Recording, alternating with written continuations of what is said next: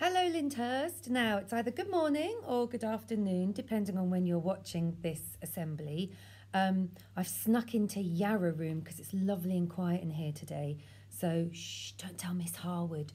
Anyway, we're here to talk about the assembly, the SEAL theme, what we're thinking about, what our theme of the week is about.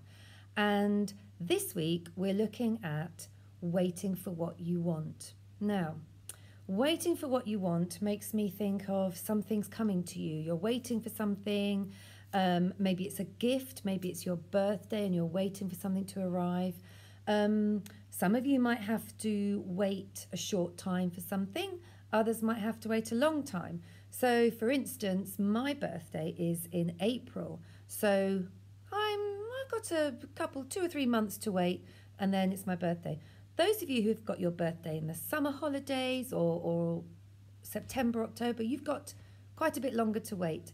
So sometimes when we wait for something, it arrives quickly. Other times it takes a bit longer. Sometimes it might be on the day. Now, you might know that today's Monday. So every Monday you might have a delicious milkshake when you get home. Maybe that's your treat. So you know you're going to get that when you get home. Milkshake. I wonder what your favourite flavour is. Now, not all things have to be a physical gift or a physical thing, a material thing. Sometimes you might be waiting for something really special, like a hug. Or you might be waiting for daddy to come home and tickle you, or read you a book, read you your favourite book, things like that. So they're not always something that you can unwrap and use. I know a lot of you are probably not seeing your grandparents or family members and friends. I know you haven't seen them for a long, long, long time.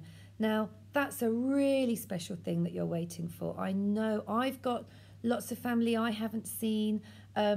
A lot of my friends haven't seen their family. We know what it's like. It's really, really hard. Waiting for that moment when you can see them and hug them and just tell them how much you love them is a really special thing. But we have to be something. We have to be, yes, patient. We have to be patient. It's hard. It's really hard being patient because sometimes you want it and you want it now. Even us adults feel like that at times. You know, you want something and you want it now. We have to learn to be patient and we have to understand the true meaning of what we're waiting for and understand that just sometimes we have to wait. So what I'd really like you to do is to have a conversation with your families, somebody at home. Have a conversation about what it is that you're waiting for. What are they waiting for? Who's going to get theirs kind of quicker? Who has to wait a bit longer? Have that type of conversation and see if you can not just talk about, I'm waiting for my new game to arrive or whatever. Try and have a think about what kind of act of kindness you're waiting for or what lovely special thing that happens at home you're waiting for. I hope that makes sense. Have a good conversation with your families.